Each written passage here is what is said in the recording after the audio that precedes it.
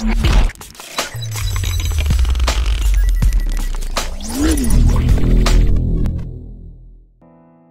a series connection, all the components are connected in the single path. Here we will see the series connection visually. And for that we are going to construct the circuit along with the two bulbs in series.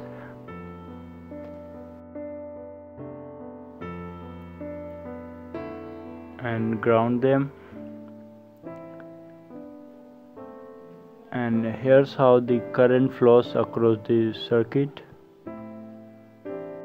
It's AC current, so it alternates along with the time.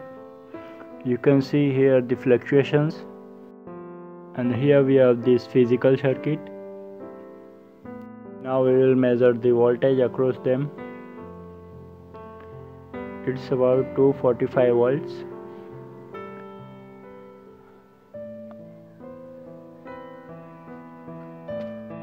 Current always tries to flow through the low resistance, hence when we touch the closed circuit's naked wire, we don't get shock, because our body has more resistance than the bulb.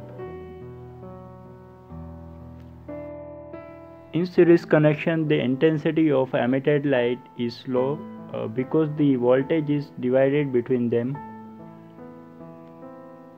And here is the calculation of current across the equivalent resistor. It's about 1.15 ampere. And now the parallel connection.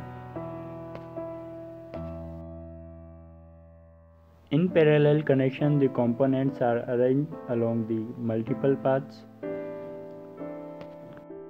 so the applied voltage across each component is same.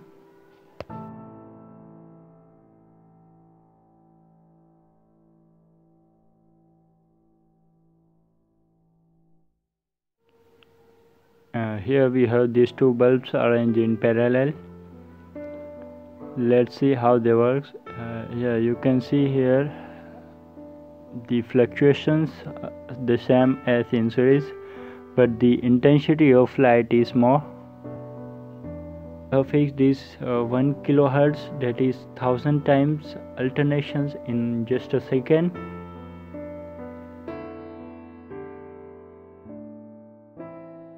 And here it glows with more intensity. That's why the household connections are in parallel. Now we will measure the voltage across them. It's about 240 volts. It is the reading of applied voltage. And here also we don't get shock, for the same reason. The current across the equivalent resistor is 4.6 ampere. That is more than the series connection. That's why it glows brighter. Do subscribe for more scientific videos.